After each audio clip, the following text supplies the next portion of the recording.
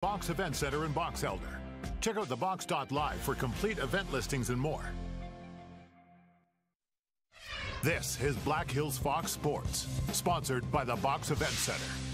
Welcome back. Think about this. It's Friday night and you show up to a high school basketball game. The doors are unlocked, the lights are on, the bleachers are out, and the aisles are clean. The game ends, you go home. When you wake up the next day, you go back to the same high school, the same gym, and it all looks the exact same. Now, it's not a magic routine. It's late nights and early mornings, all for the love of the game. The stuff we do happens and nobody really sees what we do.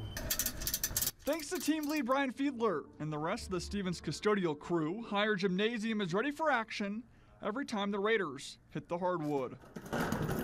We'll get the bench chairs set up, we'll pull out the score table, set that all up, get the bleachers out, and then there's some kind of staging behind where they run the computers off of. We set all that up. You want to give it a little space. And then after a full day's work, it's retracing each step.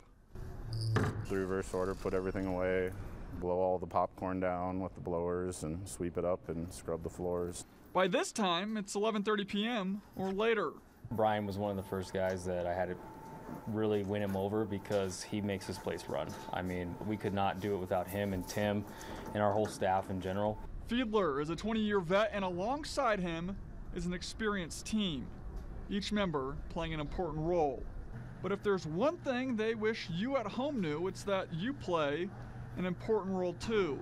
Just the extra time it takes when people just don't at least pick up a little bit of what they leave for a mess. Before I did this job, I was one of those people at the movie theater. I'd just leave my garbage on the floor, and then after doing this job, you see, like, yeah, if everybody does that, that's a nightmare. Next time you are out at a game, whether it's at Stevens High or not, make sure you let Brian and others know what they mean to you. A fair amount of people actually do thank us, kids and parents, so it feels good to be appreciated. Well, the basketball regular season ended on Saturday. There'll be one more game played at Higher Gymnasium this year. The Stevens girls are set to host Central next Friday in the Sodex 16 for a chance at the state tournament. This leaves you with one more chance to tell the Raiders custodians thank you. To the scoreboard, the Sabres are one spot back from playoff contention in the Frontier Division. They helped their chances today with a 3-2 shutout win versus the Great Falls Americans. The Rush also victorious, a very much needed win for Rapid City as well, 5-3 against the Greenville Swamp Rabbits. This snaps an 8-game losing streak. As I mentioned, the Sabres are just one spot removed from the playoffs at the current moment. They have a pair of games still to play next Friday and Saturday against the Gillette Wild. As you can see on your screen, the Wild are in second place in the Frontier Division. The Sabres are down there in fifth. Helena 42-2 to lead the way. Gillette, Bozeman, and Great Falls in second through fourth.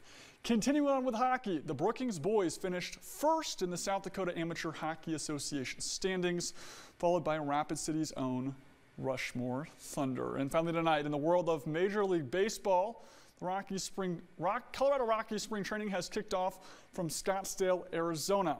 The Rockies got a 10-3 win today versus the Brewers, and they host the Dodgers tomorrow afternoon.